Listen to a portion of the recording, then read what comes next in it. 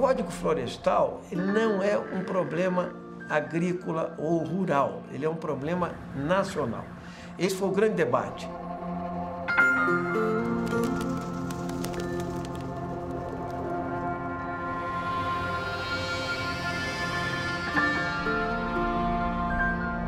Ele envolve o modelo econômico exportador brasileiro, entende? Ele envolve a maior riqueza que o Brasil tem, que é a sua biodiversidade, envolve política agrária, ou seja, concentração de terra, e política agrícola.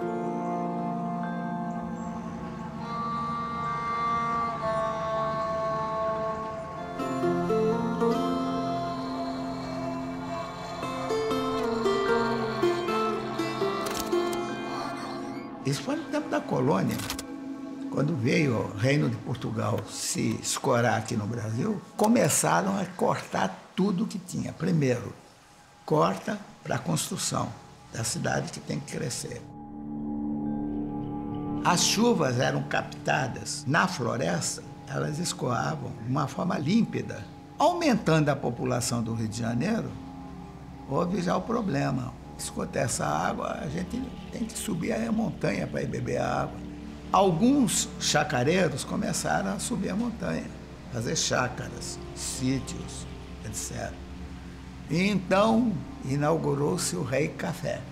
Com o desmatamento, a água que caía já não fluía mais líquida, ela fluía com terra, com lama. Começou a desgastar os morros. E com isso a água ficou sendo prejudicada. Teve-se que procurar água em outros lugares, já não dava mais para procurar. No tempo de Pedro II, foi determinado que as chácaras fossem desapropriadas e fossem reflorestadas. Então começou-se a plantar árvores. Aí então começou-se a proteger e a água então começou a voltar. O que acontece, sobretudo nas grandes cidades? Esse material, quando chega no curso d'água e ele torna a água, então, barrenta, e o município tem que captar essa água porque não tem outra água para abastecer a população do município, ele tem que tratar. E para tratar essa água, ele tem que botar uma série de aditivos. Então, além de ter que gastar mais recursos com isso, a água também vai sendo modificada em termos da sua qualidade para abastecimento público. Então, é um processo extremamente danoso, né? Já está faltando água. Ribeirão Preto, por exemplo, pega água, sabe como?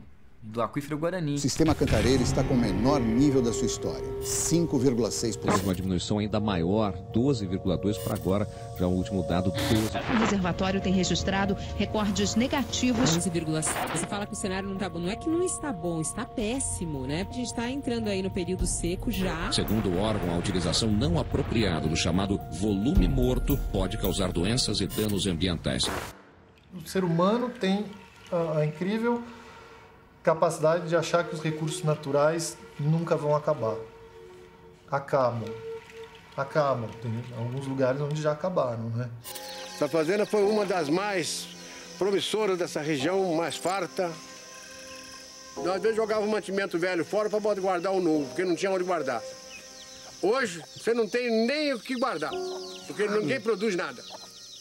Todo mundo é culpado. Um excesso de egoísmo de cada um, de querer produzir, de querer fazer cafezal, querer fazer fortuna, não é? Cada um queria colher mais café do que o outro. Então houve um desmatamento generalizado, sem nenhum controle. Aqui nesse morro mesmo que nós estamos vendo aqui em frente era cafezal de baixo no alto. Se nós estamos dilapidando um patrimônio que acumulou-se ao longo de muitos e muitos e muitos milhares de anos, que não vai estar disponível dentro de muito pouco tempo. O Código Florestal de 65 foi feito por pessoas que estavam, na sua época, preocupados com o futuro da agricultura brasileira, na medida em que via que nós tínhamos uma forma de uso da terra, que era um desmatamento contínuo, que não preservava as condições mínimas para ter vitalidade da agricultura nas regiões onde a gente já usava. Já na República, que foi criado o Ministério da Agricultura. O serviço florestal não existia praticamente dentro do Ministério da Agricultura. A pecuária era muito mais importante, a agricultura muito mais importante. Eu dei essa ideia de se fazer uma campanha. de educação florestal. Tivemos o apoio da campanha do Assis Chateaubriand. Ele disse: eu coloco os diários associados à disposição dessa campanha. Fizemos a primeira entrevista com o Juscelino Kubitschek. Ele teve que dizer o que ele achava da situação florestal. Isso foi feito com todos os ministros. A coisa tomou um vulto tamanho que foi muito bacana. Aí, então, nasceu essa questão do Código Florestal. Eu fiz parte, durante 7 anos, desse Conselho Florestal Federal. Foi no tempo do Jânio Quadros que determinou um grupo de trabalho para fazer o Código Florestal. Para você ver o cuidado que foi feito, basta um só falar discordo, apaga tudo e vamos começar de novo. O nosso foco era fazer um código técnico que trouxesse benefício para todos, indústria, comércio, pequeno agricultor, grande agricultor, seja lá o que for. É necessário. Foi aprovado em 65. Aí o pessoal,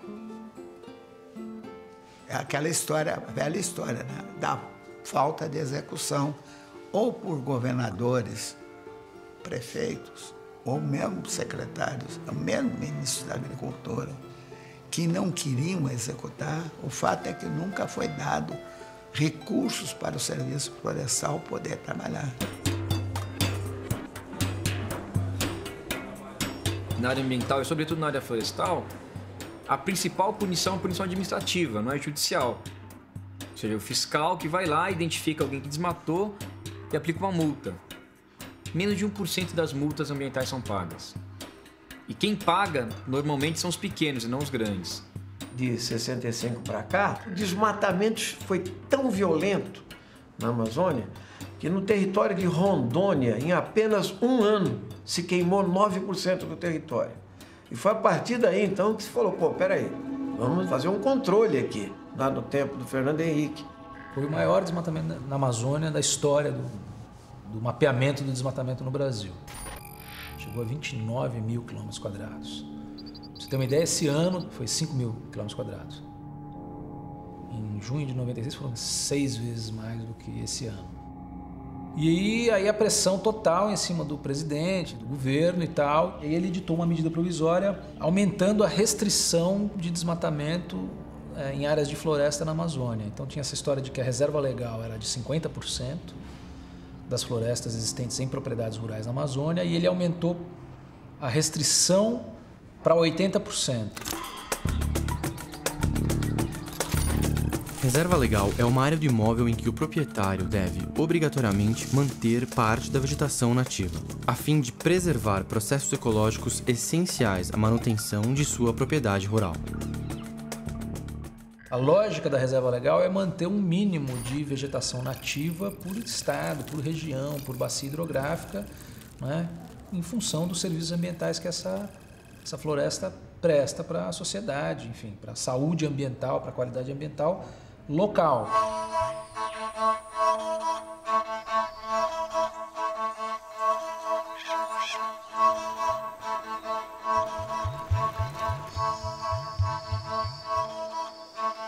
A presença de uma floresta na propriedade rural, ela faz um papel absurdamente importante. Toda a nossa atividade de produção, quando nós falamos de soja, feijão, milho, são atividades que dependem da ação de polinizadores. São insetos, são pequenos animais que vivem nessas florestas na paisagem. E quando essa espécie agrícola está em floração, eles se deslocam para a área agrícola para fazer a polinização. Os cafezais vingam muito melhor os frutos porque tem mais polinização, porque tem os polinizadores que vivem na floresta. Até a soja se beneficia. Você ter as florestas perto das propriedades sempre foi importante. Tendo outros insetos, animais que conseguem combater aquelas pragas, dão conta de você resolver o seu problema sem que necessariamente você precise usar alguns fertilizantes químicos, né? A reserva legal é uma expropriação da propriedade privada e eu, que sou o proprietário rural, ainda tenho responsabilidade pela conservação daquela reserva legal. Então são coisas que não tem sentido, mas tudo isso passou pelo bem da defesa do chamado meio ambiente.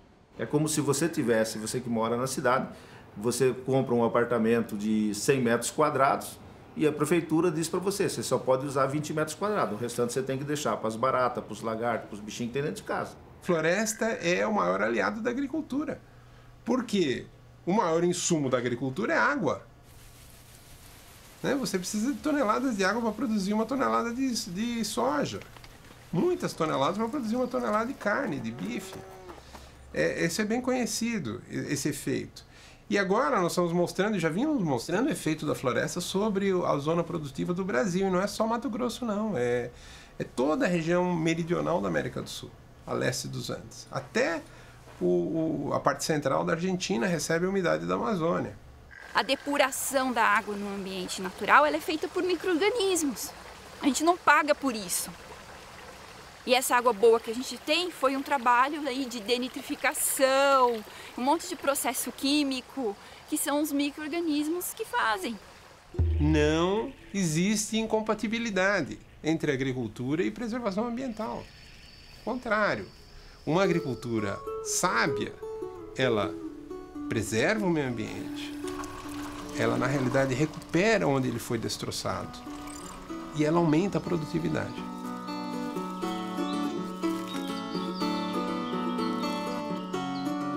Essa mata que está encostada na minha terra, ou da minha casa, eu quero deixar para meus netos, alguns parentes, e meus netos conhecer Mata Verde.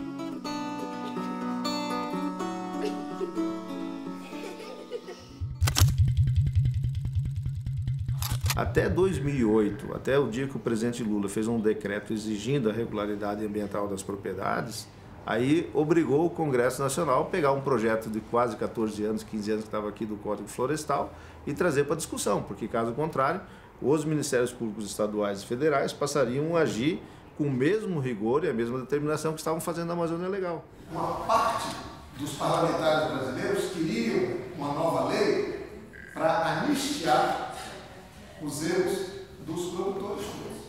Eles queriam assim, olha, tem um problema. Muitos produtores desmataram na margem dos rios, nas nascentes, e ocuparam áreas que não eram permitidas a ocupação. Alguns parlamentares falaram, pronto, vamos mudar a lei, fica todo mundo dentro da lei. A lei estava começando a ser obrigada a ser cumprida, a justiça estava começando a condenar.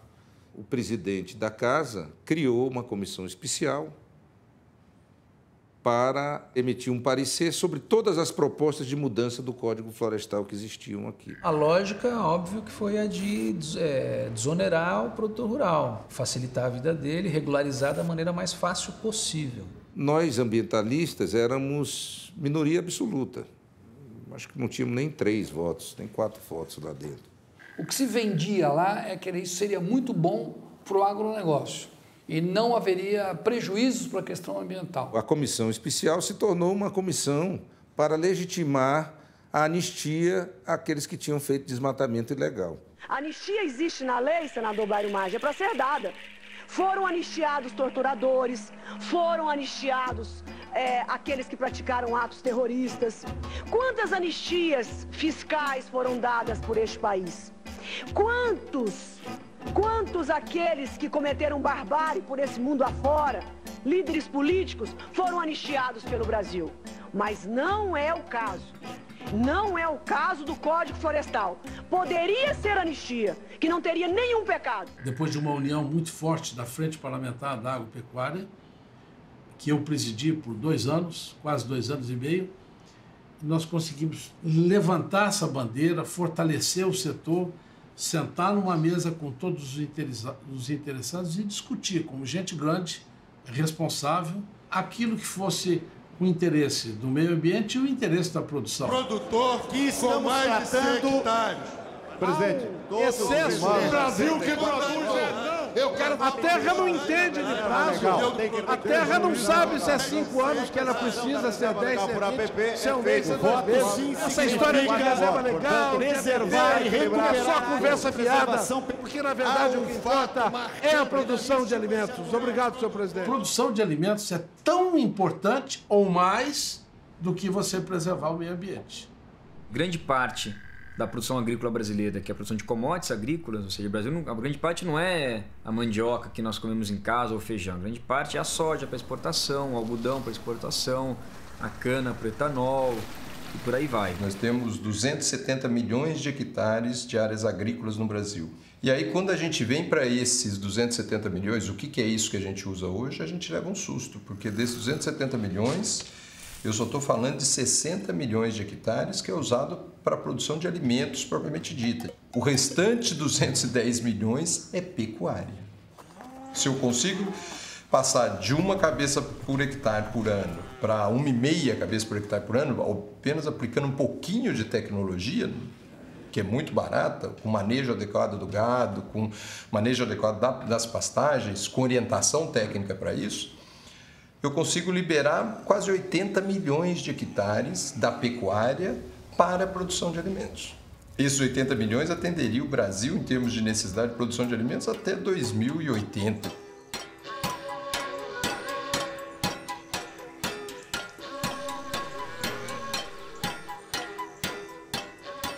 Minha preocupação maior é o custo dessa operação.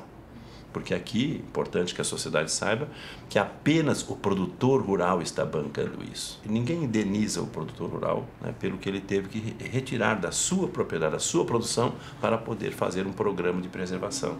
Sobretudo os pequenos e médios proprietários estão endividados até o pescoço hoje, porque você tem um sistema, uma política deliberada agrícola, em que o sujeito tem que comprar semente certificada, que é cara, que paga royalties, tem que usar toneladas de agrotóxico, de fertilizante, pegar crédito no banco. Ou seja, ele tem uma cadeia de situações que faz com que ele, na verdade, só role dívida. Falam para ele o seguinte: ó, o seu problema não é isso tudo, é a mata ciliar. O seu problema é aquela nascente, que você vai ter que restaurar e vai te quebrar. Tem um monte de gente quebrada, mas tem alguns poucos que estão estourando de ganhar dinheiro. O PIB brasileiro só cresce, o PIB do agronegócio. A agricultura brasileira vive um momento de bonança, não vive um momento de crise, né? Então, se a gente conseguisse separar esse pequeno e falar só, então para esse pequeno, tudo bem, ele não vai ser mais multado, vai ter alguma condição que vai incentivar ele a fazer, mas ele tem que fazer. Você cria as condições para isso, é isso que deveria acontecer. E não a solução mais fácil, que foi empurrar o problema para baixo do tapete. Que, então já que não consegue, não faz. Como se isso fosse uma solução. Mas aí se descontou justamente no elo mais fraco da cadeia, que é o elo da restauração florestal, que é o elo do equilíbrio ecológico. A lei não foi discutir, mas em vez de eu não restaurar uma nascente, por que você não acaba com o royalty da Monsanto? Por que a gente não barateia o crédito? Por que a gente não usa menos agrotóxico, que é quase obrigatório? O sujeito que pega dinheiro no banco, se ele não tiver uma receita de agrotóxico, ele não pega o crédito. Até hoje no Brasil é assim. E o Brasil e o mundo não podem prescindir hoje dos defensivos, né? Nós precisamos disso para poder alimentar essa população faminta que tem hoje no mundo inteiro. Para a grande maioria dos ruralistas que votaram nisso, e aqui nós temos um conjunto de ruralistas, dos quais 14 já estavam pesadamente multados pelo IBAMA e claramente fazendo isso em causa própria. Então, além de se livrar das multas e da obrigação de recomposição das áreas de proteção permanente de reserva legal, eles promoveram uma operação de valorização das suas próprias terras. Aprovado, a matéria vai à sanção. Praticamente o Código Florestal, na essência da conservação, da produção, etc., é uma cópia do que foi feito no Mato Grosso, no MT Legal. Com algumas coisas a mais de que nós não poderíamos fazer na época, porque a legislação federal impedia de a gente avançar. Uma lógica de intensificar o uso, de consolidar o uso das áreas já abertas. E não teve um debate sobre o impacto ecológico disso no médio e longo prazo. Um dos pontos, dos focos que a gente queria era consolidar as áreas ocupadas. O que isso significa? O Brasil é desse tamanho. Isto aqui está na produção, já está antropizado, já está derrubado, já está consolidado, já está ocupado. Então, este pacto, vamos dizer, este pacto social era o seguinte: bem, daqui para frente nós vamos ter uma regra nova. Daqui para frente, eu disse, mas isso aqui que está na produção, que continue na produção. Antes, todos os imóveis deveriam manter entre 20% e 80% de vegetação nativa, a título de reserva legal. Se estivessem desmatadas, deveriam ser recuperadas integralmente e com a mesma vegetação original. Agora, todos os imóveis com menos de 4 módulos fiscais, que correspondem a mais de 90% do total de imóveis no país, estão dispensados de sua recuperação. Pequenas propriedades, ou seja, propriedades até 4 módulos fiscais. A reserva legal é o que tinha de floresta em julho de 2008. Então você tem que voltar para trás, olhar no mapa de desmatamento da época e a reserva legal era o que tinha de floresta em julho de 2008. Então se desmatou tudo, é 0. Se manteve tudo, era o percentual que valia na época. Aquele cara que cumpriu a lei, por exemplo, que fez a reserva legal, que tinha a APP feita, o vizinho dele que não tem nada disso vai ser anistiado e vai ganhar o mesmo benefício. Esse talvez seja o maior problema. Aquele que fez certo, cumpriu a lei, fez tudo, vai receber um diploma de trouxa. Quem degradou, quem causou danos ambientais até 22 de julho de 2008, não precisa recompor. Então você criou um direito adquirido contra o meio ambiente. E esse é um motivo de inconstitucionalidade. Então você vai ter muitas regiões do Brasil que não vai ter reserva legal, simplesmente, porque ninguém vai ter que restaurar. Então são áreas que vão se consolidar sem reserva legal. Além de você não recuperar milhões de hectares de terra que estão degradados, você dá um péssimo exemplo. Então, pedagogicamente, ela é uma medida desastrosa, entende? Porque você vem criando uma consciência ecológica e ambiental na sociedade e você, de repente, você caminha na contramão.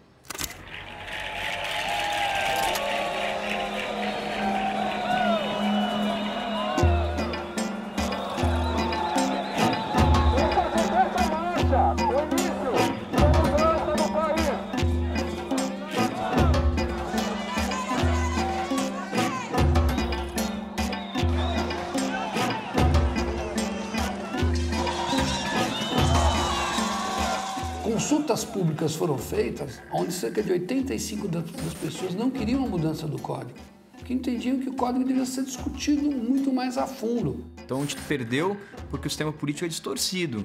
Se ele refletisse o que a sociedade de fato pensa, a gente não tinha perdido, mas a gente perdeu. E aí foi a campanha do Veta Dilma. Presidente, eu vou quebrar o protocolo por um instante só para te fazer um pedido. Veta Dilma.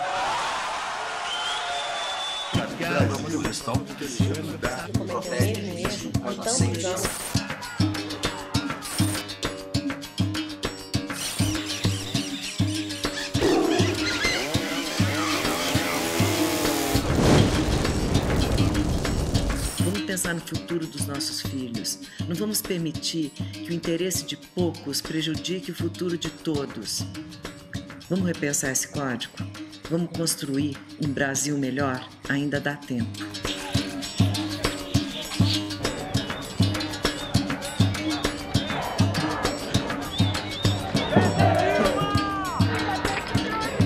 Eu não sou a favor da consolidação dos desmatamentos. Quero dizer a vocês que eu tenho compromisso com o Brasil.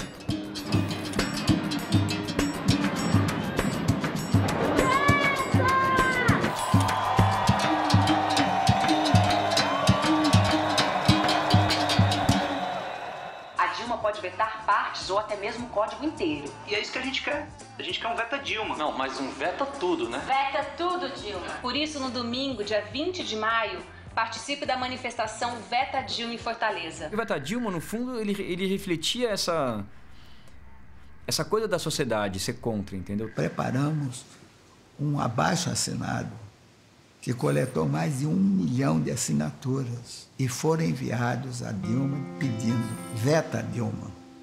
Olha aqui, presidenta, veta Dilma, veta esse Código Florestal, que é um desrespeito às pessoas e ao país. Dentre as diversas barbaridades contidas na revisão do Código Florestal, uma me chama muita atenção. A palavra anistia, que em sua origem é uma palavra muito bonita, no Brasil ela adquire um significado nefasto.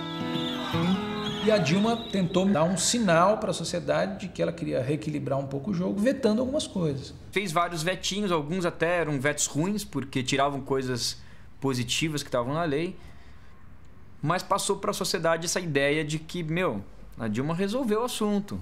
O Estado brasileiro, o poder público, o governo federal jogou um papel parcial nessa história. Poderia ter mediado esse processo todo para o resultado ser menos desequilibrado. O governo não tem uma unidade, ele não pensa. Eu acho que propositalmente ele fica agradando. O meio ambiente agrada aqui, desenvolvimento agrário agrada aqui, agricultura, Minas Energia, não sei o que, agrada lá. E sem essa unicidade de políticas, vai ficar sempre essa ambiguidade e os fortes sempre vão vencer os fracos. Isso aqui é a realidade.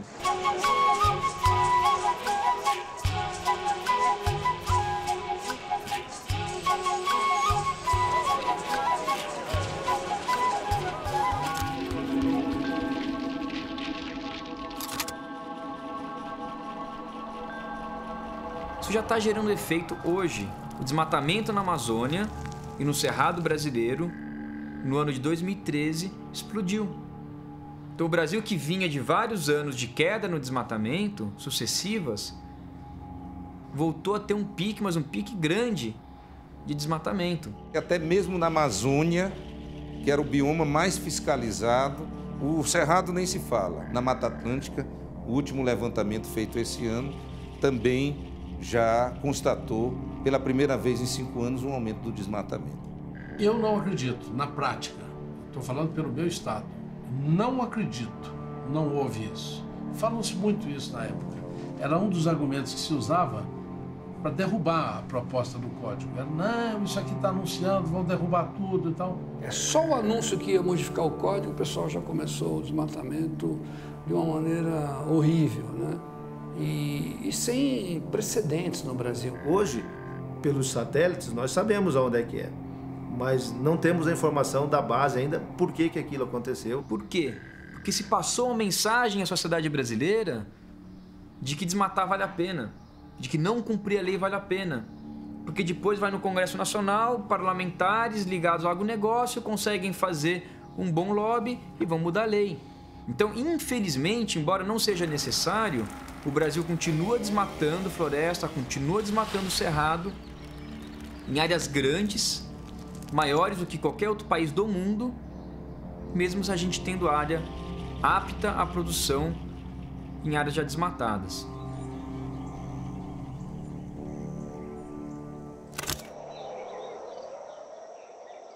Então vamos aqui imaginar que um produtor qualquer desses que o pessoal chama que são os grileiros, que eles usam muito essas expressões, ele foi lá e derrubou 1.000 hectares. Derrubou tudo. Ele prova que ele derrubou antes de 2008. Então ele está obrigado aqui a regenerar ou recompor ou compensar.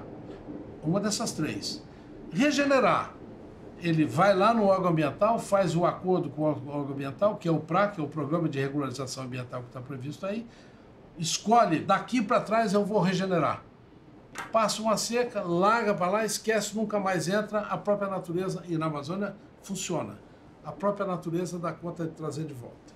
Aqui no noroeste do estado de São Paulo, onde a gente tem menos de 4% de vegetação remanescente, é triste falar esse número, você tem que pôr a mão na massa e gastar dinheiro.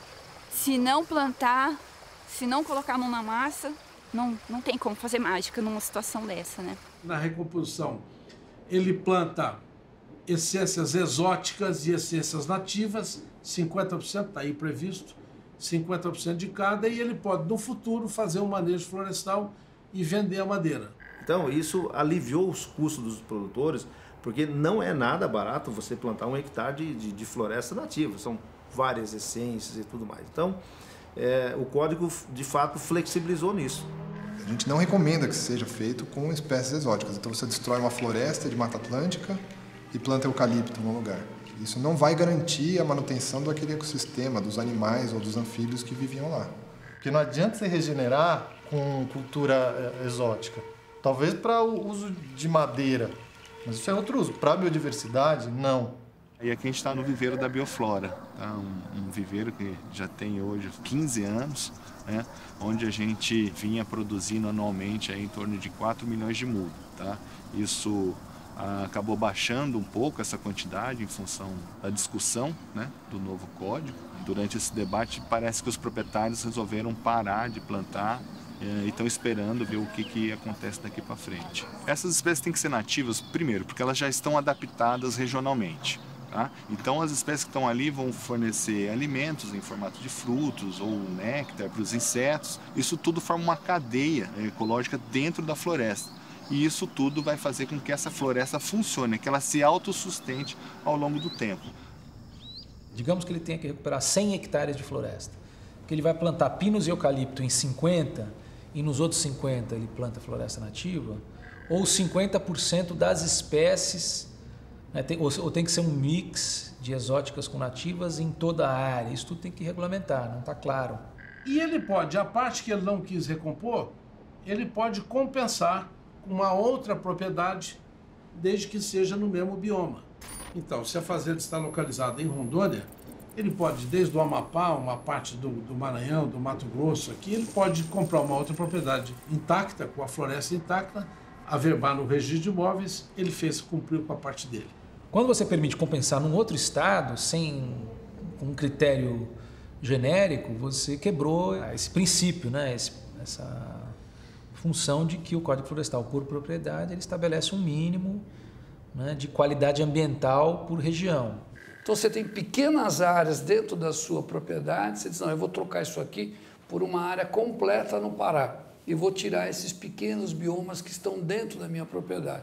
Só que tem um detalhe, esses pequenos biomas muitas vezes seguram a questão da água, a questão dos animais, que não foi sequer levada em consideração no Código Florestal. Esse é um item dos mais importantes. A impressão que se deu na discussão do Código Florestal é que animal nasce em concreto, não nasce em floresta. Porque os animais silvestres, eles obviamente perderam drasticamente. Porque a hora que você coloca fogo numa floresta, você não tem controle de absolutamente nada. Os animais que ali estiverem serão exterminados. Ou seja, se cometeu um holocausto contra a questão dos nossos animais. Imagina se pegar fogo na Mona Lisa, não ia estar na capa de todos os jornais. Cara, a gente está perdendo espécie todo dia. Todo dia. Tem outras que estão caminhando para a extinção e ninguém está falando. Então Isso é um problema gravíssimo, porque perder espécies, você não consegue refazer espécies, né? Algo que demorou milhares de anos para evoluir, você não consegue refazer. E toda espécie tem o seu papel fundamental na comunidade. Se a gente tem um país com 156 espécies de aves globalmente ameaçadas de extinção, esse é um indicador que mostra que as coisas não vão bem em relação ao meio ambiente no nosso país. Não adianta medir PIB e outros indicadores econômicos e mesmo os indicadores sociais. Mas em termos de indicador ambiental, 156 espécies de aves ameaçadas é um número muito preocupante. Ou seja, a situação do Brasil em termos de meio ambiente não está boa. E isso é super importante considerar quando a gente vai mexer na legislação ambiental. E é dever do poder público também evitar a extinção de espécies. Porque a extinção de espécies é causa e consequência do desequilíbrio ecológico, né? Então, é consequência porque o desmatamento leva ao sumiço daquela espécie, mas aquela espécie tem um papel, né, na cadeia ecológica que vai fazer falta.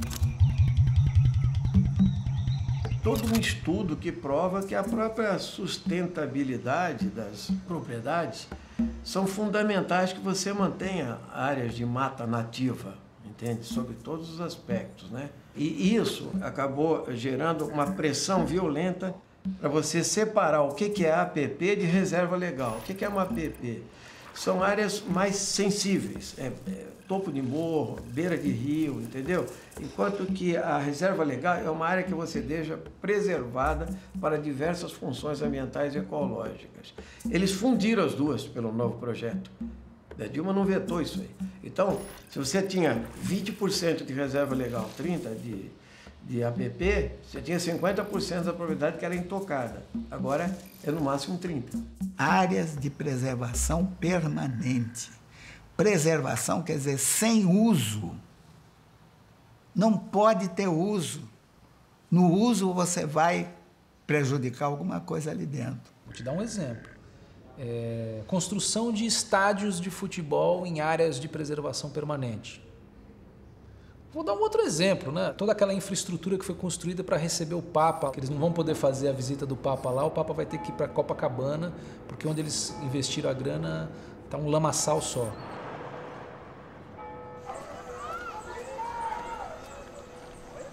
Aquilo ali ficou completamente alagado, impossibilitado de uso, ou seja, obviamente não podia ter sido construído ali. E eles aterraram mangue no Rio de Janeiro para fazer um evento de interesse social, cultural, religioso, artístico, e a legislação, na nova legislação, permite.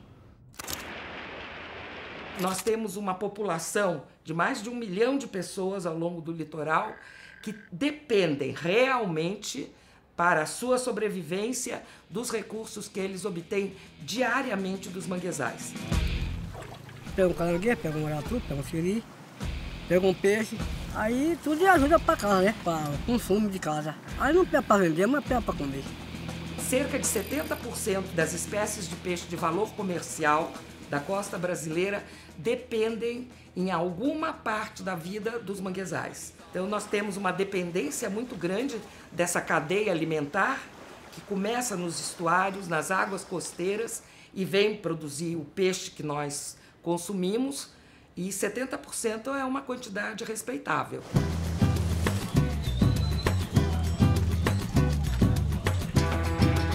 A nova lei diminuiu a proteção aos manguezais.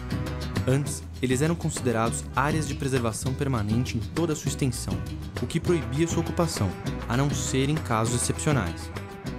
Agora, não só todas as áreas já desmatadas até 2008 poderão ser ocupadas por construções, como as ainda preservadas poderão ser parcialmente ocupadas por tanques de camarão ou salinas. O impacto primeiro começa, a retirada da cobertura faz aumentar a temperatura do solo, né, que protege o solo. O primeiro impacto é sobre as ostras, sobre os caranguejos, né, sobre os peixes, né, e a gente já não observa mais aves aqui na região, como garças, aves migratórias. Aqui era uma área de pouso de aves migratórias, né, a gente já não observa mais. Sem contar que a gente está tirando a proteína animal, né, e ameaçando a segurança alimentar das populações ribeirinhas. Então, está faltando na conta, na verdade, do Estado, né, contabilizar essas perdas relacionadas ao impacto sobre a biodiversidade. Em função da degradação dos estuários na região nordeste do país, muitos filhotes recém-nascidos de peixes-bois encalham nas praias. E a gente faz um trabalho de resgate, reabilitação e reintrodução. A principal atividade da Associação Peixe-Boi é o turismo de observação de peixe-boi e a observação dos manguezais.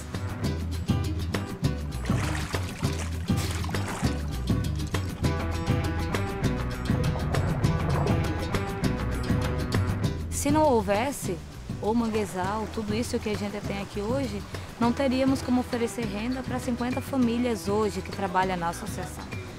Então, se acabar toda essa área de manguezal, se degradar, essas pessoas vão perder a renda direta que elas têm, causando um dano gigante. Zona costeira é patrimônio nacional. Manguezal está na zona costeira. É patrimônio nacional e é área de preservação permanente. O apicum é a região onde o manguezal coloniza quando os níveis do mar sobem. Faz parte, está na faixa do entre marés. Apicum é manguezal. Porém, o que vem? 10% dos manguezais do bioma amazônico, que é Amapá, Pará e Maranhão, podem ser usados para carcinocultura. E 35% das demais áreas de manguezal podem ser usadas para carcinocultura.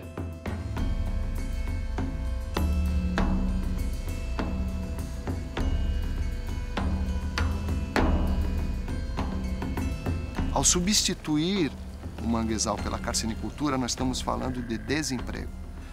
Geramos um emprego para a carcinicultura e deixamos no mínimo 4 pessoas sem emprego. Então quem pescava ali, quem tirava caranguejo dali, quem tinha outros usos econômicos não vai poder utilizar ali. como prejudica o restante do manguezal também. Porque joga uma série de produtos químicos, de antibiótico, de fertilizante e tudo mais que polui o resto do manguezal e você altera fortemente a dinâmica ecológica ali, prejudicando todo o uso do manguezal no entorno daquelas áreas. Essa espécie que se produz aqui, ela é exótica para a região. Ela não é uma espécie nativa, é uma espécie altamente voraz, que compete com a espécie nativa e que a gente ainda desconhece o verdadeiro impacto se ela vir a colonizar aqui nosso litoral. Cultivo de camarão marinho não precisa ser feito no manguezal. Ele pode ser criado na área do interior do Nordeste, em água salobra. Funciona muito bem. É no manguezal é que nós temos prejuízos ambientais tremendos.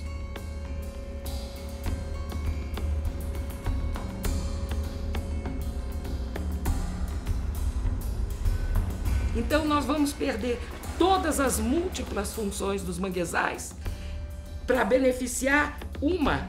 É uma forma de privatização de recursos, na verdade, para ricos em detrimento dos pobres que utilizavam aquela área.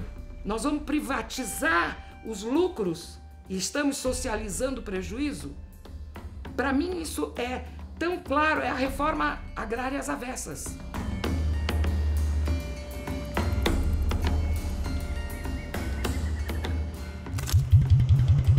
Eu tenho a lei que vai me autorizar ou não a construção, a ocupação de uma área, mas tem que ter um estudo para determinar ou para tentar mostrar para o poder público quais os problemas que essas áreas podem oferecer. Só na cidade de São Paulo, por exemplo, 407 áreas de risco mapeadas em 2010 agora pelo IPT, né? Então é muita gente morando em áreas que podem dar algum tipo de problema.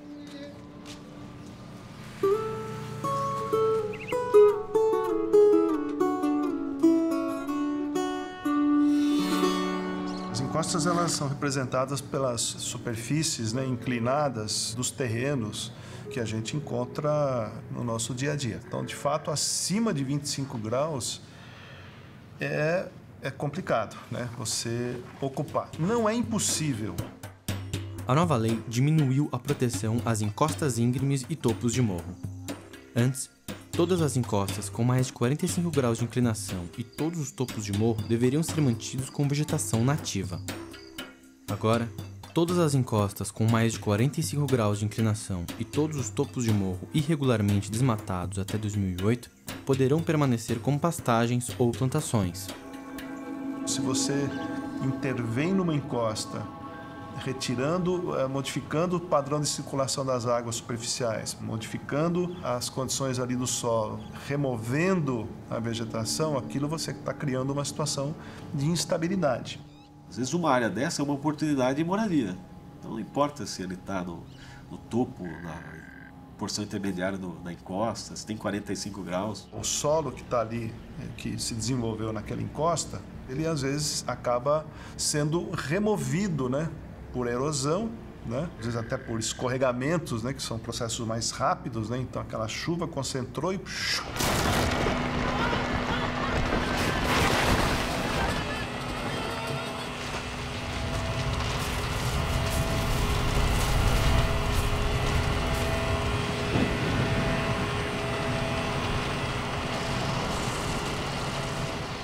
Uma das causas das tragédias na região oceana, nas enchentes de 2011, foi justamente o desmatamento de encostas e também o desmatamento de áreas de proteção permanente de vegetação ciliar à margem de rios. Milhares de pessoas morreram, inclusive, em cima da não previsibilidade e da incúria governamental. Foi permitir pousada na beira do rio e foi permitir o desmatamento até para moradia em áreas de alto declive. Isso facilitou que o rio transbordasse, saísse, fosse para outro lugar, devastando tudo que encontrava pela frente. E com a perspectiva das mudanças climáticas, essas precipitações extremas vão se tornar cada vez mais frequentes. Quando a gente viu, aqui estava tudo arrebentado, as estradas acabadas, e que ele virou um rio, acabou tudo, levando tudo que tinha.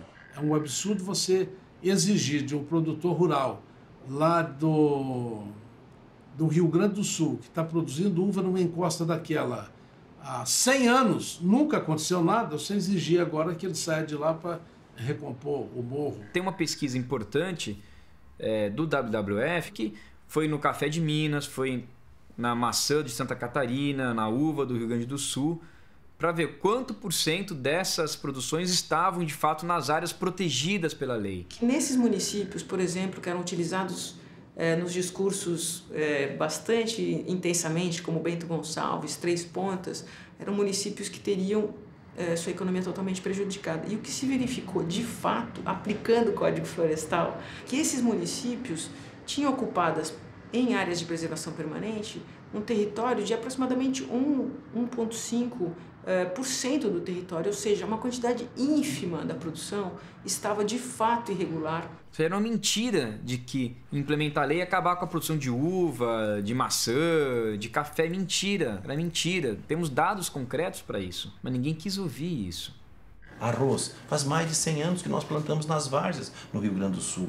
E aí nós fomos verificar quanto que tem de plantação de arroz. 1.600.000 hectares. Isso daí é menos de 1% das áreas de brejo no Brasil. Você podia ter regras específicas para esse caso, é uma exceção. Olha, o arroz precisa de várzeas para produzir. As várzeas todas, né, já não são mais, mas eram consideradas áreas de preservação. Você podia criar uma exceção para este caso ou para outro caso e controlar. Mas você pegou esses casos e legalizou a pastagem nas áreas de preservação, pastagem na nascente, pastagem na beira do rio. Legalizou o plantador de cana do interior de São Paulo, que desmatou até a beira do rio e agora não vai ter que recuperar. Você mantendo a vegetação, você protege o teu solo contra erosão, contra infiltração e, portanto, você diminui a possibilidade de ter um escorregamento. Não só pela questão da área de risco ou escorregamento, mas por um problema que está tendo muito grande, que é o assoreamento dos nossos rios. A gente tem um fenômeno cada vez mais frequente nas cidades e nas áreas rurais também, que são as inundações. E elas estão relacionadas com o assoreamento dos rios. Nós já estamos vivendo o problema. E estão na nossa cara. Quando tem uma chuva e desliza terra no Rio de Janeiro, Santa Catarina e tudo mais, isso é o Código Florestal sendo aplicado, é o novo código sendo aplicado na prática. É aí, tá lá. Deslizou por quê? Não tinha floresta. Inundou por quê? Estava na beira do rio. Inundou por quê? Porque aquele rio já está assoreado. Então, quando chove, não segura mais tanta água, transborda. Isso foi dito, tu não sabia disso.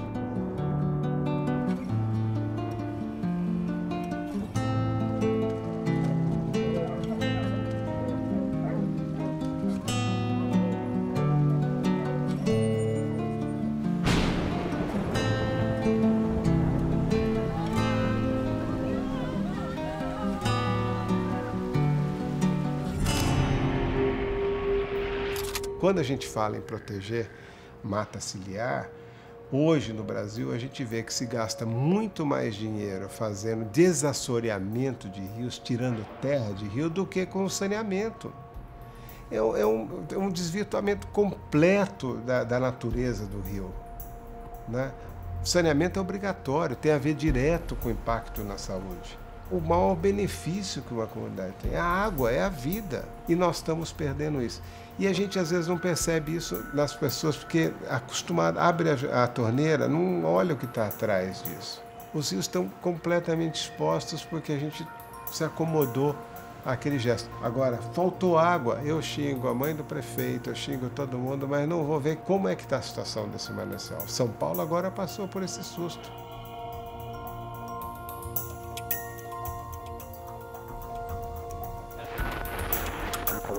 Podemos ter, para os próximos meses, aí, um risco claro para a população? Se não houver muito cuidado com relação ao controle de qualidade após o tratamento com agrotóxicos, pesticidas, que são elementos químicos perigosos, pode sim haver. Tem que haver muito controle. Enquanto o resultado da análise não sai, os problemas de saúde começam a aparecer. Dor no estômago, o cheiro da água é muito ruim, quando eu bebo água também. O pequeno Gabriel 38,5 de febre. Não é justo a gente pagar pela água podre. Para os próximos dias, a aprovação da cobrança de multa para quem aumentar o consumo de água.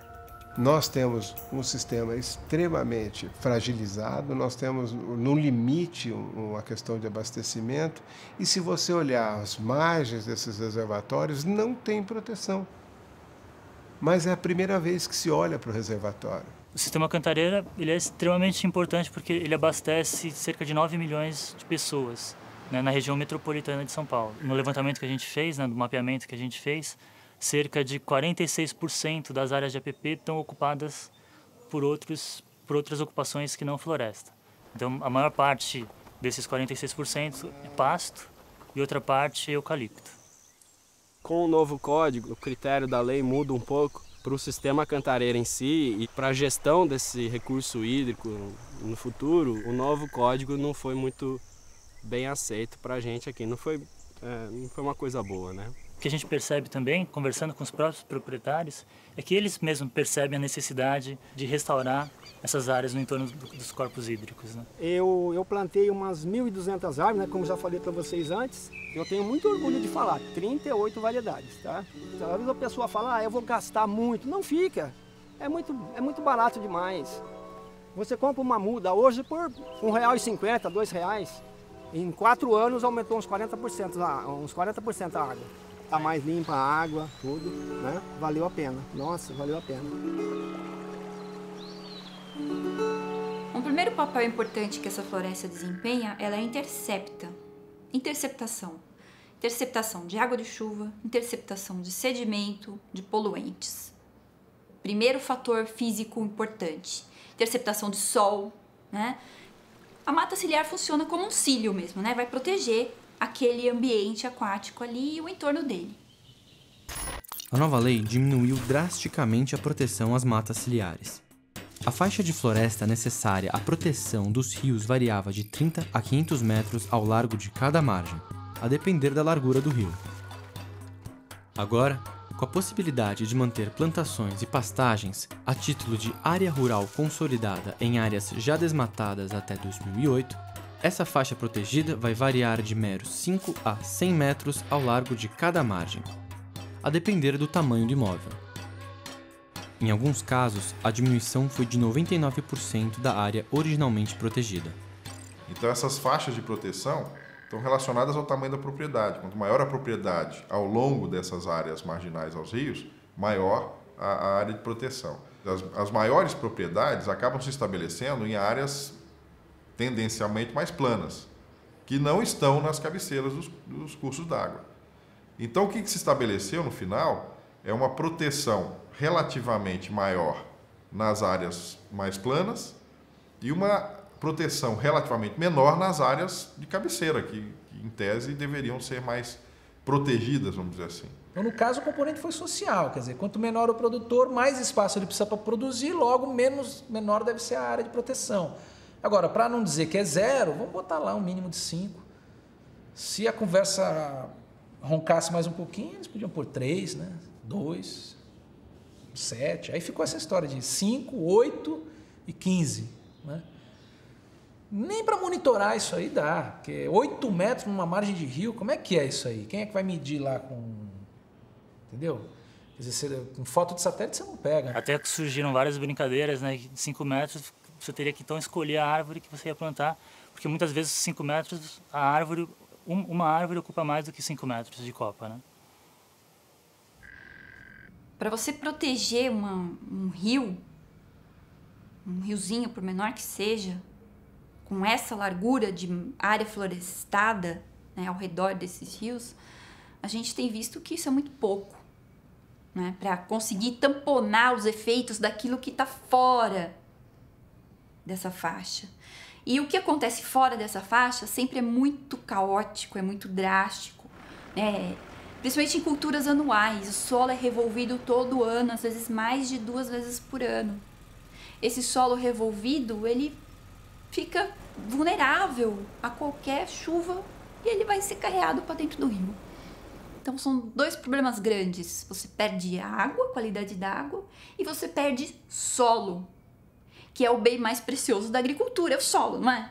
esses sedimentos atravessam e acabam caindo na água. Você vai ter muita matéria orgânica ali, as plantas proliferam numa taxa tão grande que os animais que ali vivem não conseguem se comer o tanto de planta que está crescendo. Então isso vai gerar uma eutrofização e, por fim, os animais que estavam ali vão acabar morrendo. Verdadeiro trofos alimento. Significa o quê? Mais produtores ali, porque algas são organismos produtores porque elas fazem a fotossíntese. Ambiente eutrofizado significa o quê? Que essa matéria orgânica produzida das algas, ela vai precisar ser decomposta. E ela vai usar o quê? Oxigênio para se decompor. Então esse ambiente vai ser um ambiente com grande tendência à hipoxia. O que é hipoxia? Um local com baixa quantidade de oxigênio dissolvido. Baixa quantidade de oxigênio dissolvido, menos oxigênio para quem precisa respirar dentro da água, que são os peixes, larvas de insetos e todos esses outros organismos aquáticos. E isso pode acabar matando os anfíbios também, eliminando espécies que não vão conseguir viver nesse ambiente. Tem os predadores das pragas, né, que vivem dentro da floresta e que ajudam a diminuir o impacto da monocultura ou das culturas que sofrem ataques de insetos. E isso depois a gente tem até um problema de saúde, porque depois aquele agricultor não vai conseguir não usar um defensivo agrícola. Então, se ele era um produtor orgânico, vai ficar muito mais difícil para ele. Então, ele vai deixar de ser orgânico para vender um produto que tem defensivos. Não existe pesquisa, literatura, se é 5, se é 30, se é 50, se é 500, qual a metragem? Foi arbitrada num determinado momento. Alguém, né, passou, que era de 20 a 100, passou de 30 a 500. Foi um número. Ou seja, formalmente o sujeito vai estar legalizado. Vou ter 5 metros de mata ciliar. A lei está dizendo que eu tenho 5 metros, tenho 5 metros. Estou legalizado. Aquele rio está protegido, aquele rio não está protegido. Aquilo é ecologicamente adequado? Não é ecologicamente adequado, mas está legalizado. A nova lei também diminuiu a proteção às nascentes. Antes, todos os proprietários rurais deveriam proteger no mínimo 50 metros de florestas ao redor das nascentes. Agora, com a possibilidade de manter plantações e pastagens a título de área rural consolidada, a proteção será de apenas 15 metros. A diminuição da área originalmente protegida foi de 70%. Quando a gente fala isso para o agricultor, que aquela nascente dele, ele só vou proteger com 15 metros, ele fala, vocês estão loucos, pode pôr 30 ou 50 metros, porque é a minha nascente, a nascente que condiciona a água na minha propriedade. E é muito real. Hoje, qualquer propriedade rural só tem valor se ela tiver água. Um usuário sensível também são as empresas de energia elétrica, de geração de energia elétrica. À medida que recebem mais sedimentos, há um aporte maior de sedimentos nesses reservatórios, a vida útil econômica deles é diminuída. Isso tem um custo. Esse custo, no caso, é da empresa de energia elétrica, por exemplo. A empresa, lógico, ela tem a prerrogativa de repassar isso aos custos das tarifas, etc. e tal, que de outra forma, o cidadão que está lá na ponta, que tem energia na sua casa, também é um beneficiário indireto desse processo.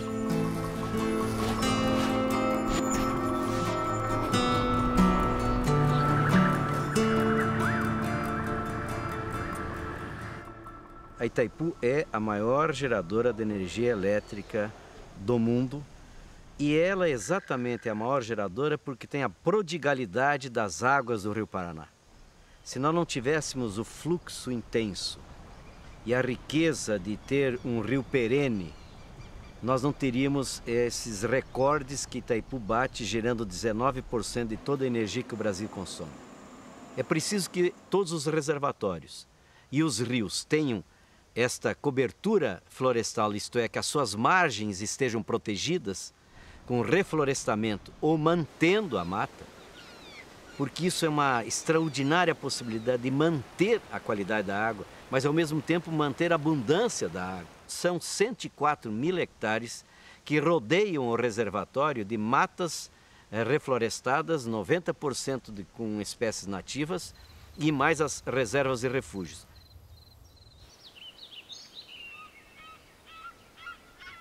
Mesmo discutindo o Código Florestal, nós estamos fazendo a mata ciliar, sem uma briga, repito, e nenhuma pequena propriedade inviabilizada.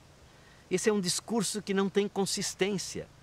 O que você precisa é fazer com grande envolvimento, mas fazer também compreendendo, por exemplo, que nas primeiras 5 microbacias que nós recuperamos, voltaram 55 espécies da flora e fauna. Voltaram as abelhas. E a região hoje é um polo de produção de mel, inclusive mel da abelha jataí, que é uma abelha que não pica, a nossa abelha nativa. A cooperativa hoje tem 401 pontos de venda de mel no Brasil. A cooperativa funciona o seguinte, ela é um suporte comercial da agricultura familiar. Na realidade, a agricultura familiar não vive só da apicultura, ela vive de vários produtos diversificados ao mesmo tempo, que você preserva o meio ambiente e preserva a mata ciliar.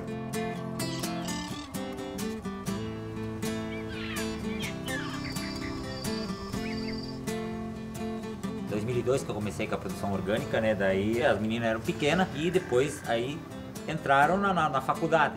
E daí a gente formou elas com esse um alqueire, que seriam 2,5 hectares, aqui nessa propriedade.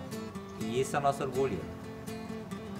E o meu forte hoje é a uva. Daí vem tomate, banana, folhosas, que vem a parte de verdura, essas coisas assim, né? Que hoje é um dos fortes que eu tenho. Cada canteiro desse eu já tenho cálculo na ponta do lápis. Ele me rende R$250 bruto. E dá mais ou menos líquido R$200 por canteiro. Eu tenho consciência hoje que eu não volto mais pro agrotóxico. Esse é o selo que diz se você é orgânico ou não é. Quem comer orgânico tem que ter esse selo aqui. Aí. Muito bom. O pessoal do Itaipu veio e parte da prefeitura, município ali, né? Daí eles fizeram um projeto ali para ficar os 30 metros, né? Eu peguei e reflorestei os 30 metros, né? Foi cercado. E hoje a gente aproveita, né, a água. Há quantos anos ficou sem preservação, né? Os animais chegavam perto da água e se sujavam, né? E com isso hoje aumentou a água já, né? Os animais lotaram, né? Daí eu uso essa água para irrigação, né? O mais principal mesmo para sobreviver aqui é a irrigação, né? Essa água aqui é uma mina de ouro.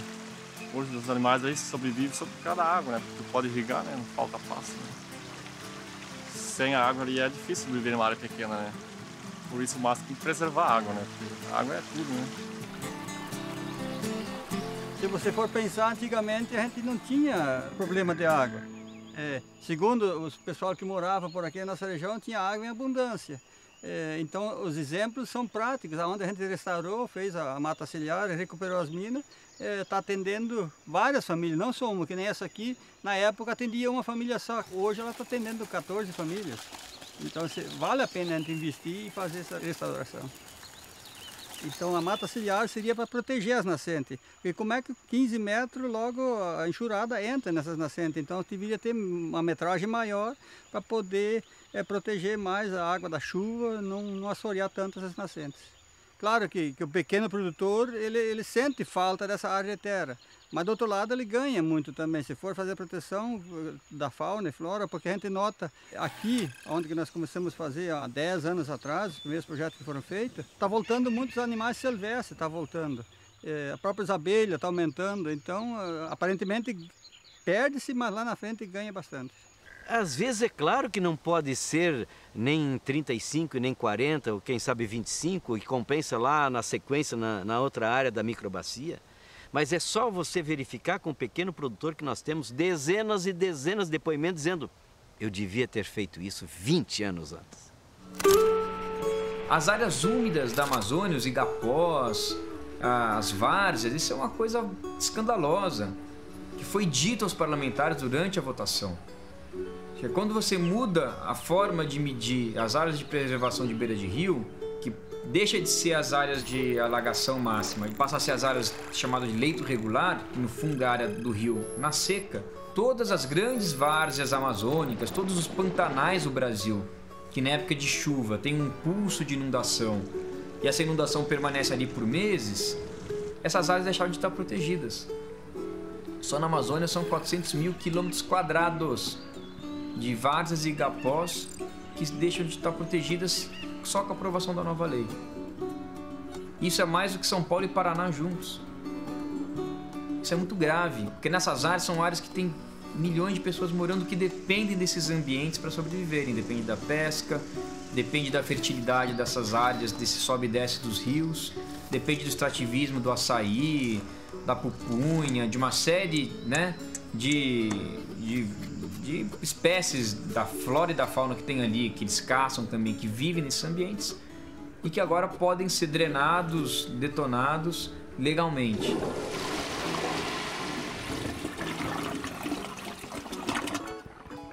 Nós estamos falando da água. A água é a mesma coisa que o sangue para a paisagem. Então, a paisagem é como se fosse o seu corpo e a água que perflui a paisagem é como se fosse o sangue. Então, os rios são o sistema venoso que traz de volta aquilo, ou pro oceano, né, no caso. E o que traz para dentro desse corpo, digamos, a água fresca, chuva. São os rios aéreos, rios voadores, que é outra coisa que a gente trabalha aqui também. Tem duas cidades.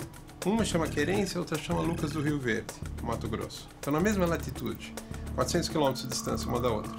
Uma está aqui, na região, era floresta, foi toda desmatada, e a outra está aqui numa área mais interna, a oeste do Parque do Xingu. E a gente mostra que os rios voadores que chegam em Querência, eles vêm da região da Bahia, tal, que é a região árida, a região seca. Passam pela região desmatada, que já foi Amazônia, já foi Floresta Verde, e chegam em Querência. E os rios aéreos que abastecem Lucas do Rio Verde fazem um trajeto muito parecido, aí passam por 100 e tantos quilômetros da reserva do Xingu e chegam em Lucas do Rio Verde. Simplesmente esses rios transitarem sobre uma área protegida faz com que Lucas do Rio Verde tenha 2 meses a mais de chuva por ano. E eles têm segunda safra, que Querência não tem. Não tem água suficiente em Querência para a segunda safra. Isso se traduz em milhões e milhões e milhões de reais de lucro para Lucas do Rio Verde. Na região de Sapezal, por exemplo, quase divisa com Rondônia e Bolívia, eu consigo fazer 2 safras por ano. Na região da Querência, ou do Xingu, de toda aquela região do Araguaia, eu consigo fazer 1 safra por ano. Mas essas mudanças não ocorreram agora. A região nordeste do estado do Mato Grosso sempre choveu menos que outras regiões.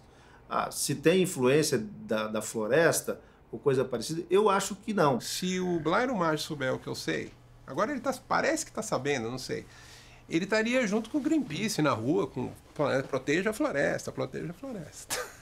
Porque é do interesse deles. É unânime. A agricultura só tem a ganhar com a preservação e reconstrução de ecossistemas nativos dentro das suas propriedades. Mexer em biodiversidade significa afetar muitos interesses. Então, ao mesmo tempo que a gente trabalha muito com pouco recurso, né? O que a gente produz, ele é deixado meio assim, de ladinho. Se interessar, a gente usa. Mas se for atrapalhar muito, a gente não usa não. Faz de conta que não existe esse conhecimento. Foi oferecido ao Congresso Nacional um arsenal de instrumentos tecnológicos novos que poderiam ter sido muito bem aproveitados numa legislação realmente moderna, ágil e que combinasse o respeito com o meio ambiente e o estímulo a uma produção rural sustentável. O SBPC participou de vários debates, houve inclusive um grupo dentro da SBPC que tratou do assunto, discutiu e gerou um documento bastante interessante sobre essas questões de manutenção de áreas, APP, reserva legal. No entanto, no final das contas, o que valeu foi um lobby em congresso. Quer dizer, eu diria que não há, o lobby científico é praticamente inexistente. Em havendo a vontade política, a ciência tem muito a contribuir, né? Precisa haver a vontade política. E o que nós estamos vendo? Que a vontade política está atrelada aos interesses com forte raízes ideológicas, não necessariamente no interesse da sociedade ou do Brasil. E se você fizer essa pergunta a cada um da comunidade científica, você vai sentir a mesma coisa.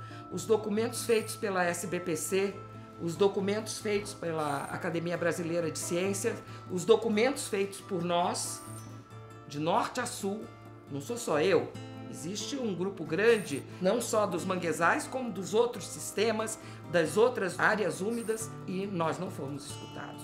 Nós fizemos várias recomendações, saíram assinadas do Ministério do Meio Ambiente, foram enviadas essas recomendações de um Comitê Nacional de Zonas Úmidas. Sequer fomos lidos. Não fomos escutados e a nossa proposta era levar para o legislativo sempre as questões científicas, como é que as alterações do código poderiam ou não ser sustentadas pelo conhecimento científico. E na Câmara esse conhecimento científico foi praticamente ignorado e não era nem a intenção de usá-lo. Houve uma grande mobilização da comunidade científica para tentar mostrar o porquê não fazer isso. O porquê não diminuir essa área florestada na APP, o porquê não de ter espécies exóticas no meio da reserva legal. Enfim, houve uma mobilização, houve vários eventos, né? Foram feitos vários documentos que chegaram na mão dessas pessoas. Eles não podem alegar total ignorância. Houve uma equipe técnica do governo federal que estudou o porquê disso. Só que as pressões políticas, elas são acima de qualquer Deus, né, e qualquer ciência. Essa que é a verdade. A sociedade está pagando para a gente saber. Enquanto todas as pessoas que pagam impostos estão muito ocupadas com a sua lide diária, estão gerando dinheiro, cuidando dos filhos, etc., nós estamos aqui na frente do computador pensando. Nos permitem isso, porque pagam o nosso salário, certo? Então é uma obrigação ética básica, fundamental, filosófica, de dar o retorno para a sociedade.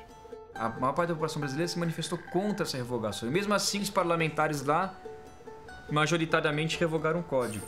É algo que mostra uma distorção do nosso sistema político. E essa inadequação do sistema político brasileiro, que está se expressando hoje nas ruas, né? A população acordou para essa inadequação, essa corrupção maluca, essa distribuição de cargo maluca, ela também se expressou no Código Florestal.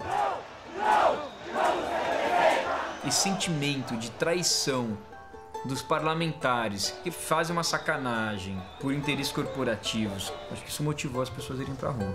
O povo é que vota. Eu estou aqui em Brasília porque alguém me votou em mim. Então, o povo é que tem que saber escolher melhor os seus representantes.